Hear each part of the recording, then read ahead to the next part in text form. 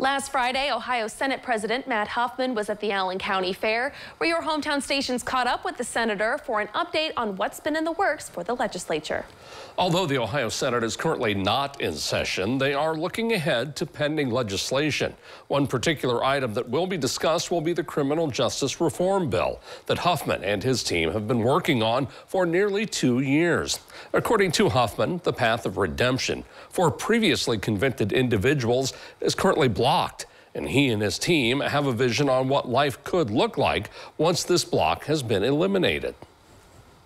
For those who want a path to redemption, which are blocked right now, we want those folks to be able to get jobs, pay taxes, feed their family, take care of themselves, because there's a lot of what we call collateral sanctions, which means if you commit a certain crime, you're prohibited from getting a license or working. The Ohio Senate is expected to resume sessions on November the 15th.